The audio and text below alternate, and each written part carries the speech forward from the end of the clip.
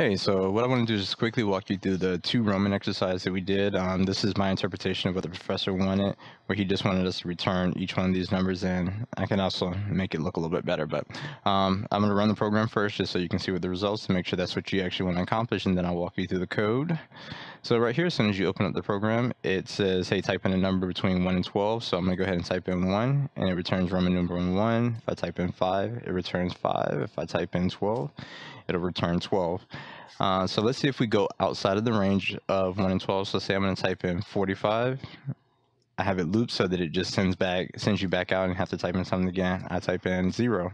Again, sends you back out. Hey, you need to type in something, and the same thing for 13. So that's what the code does. Again, you can make your output look a lot better and do different things, but that's how I have the code running. So as you see, when you type in a number, it returns a Roman numeral equivalent. So we'll walk through the code real quick, and I'm actually going to walk you through this backwards so you see the functions, and then you'll get to the final code. So we'll actually start right down here with the range. The first thing that it's actually going to do is do a check. Actually, let me start in the main function so you can see the function get called. So in the main function is where you actually call your first function. So it's going to say, hey, type in a number between 1 and 12, and that's what's going to show to the user. And then you're going to cin, and you're going to put the user input into the variable x, which I have as a global variable, so it can be accessed anywhere.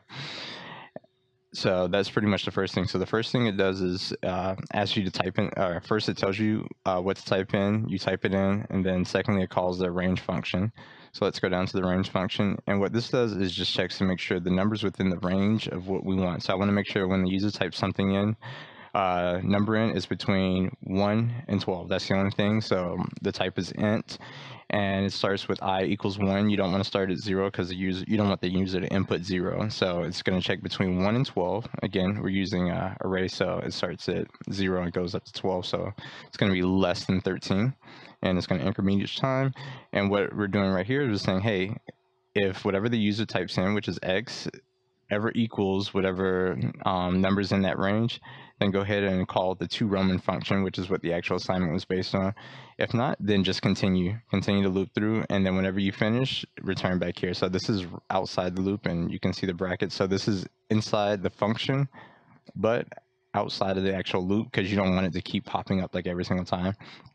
So that's how I have that. So it checks that. So once it goes through all the numbers and it finds out, hey, you did type in a 5, that 5 is within the range, I'm now going to call out the toRoman function, and it's going to go right here and type in the toRoman function. And so whenever the user types in something, it brings in that integer right here.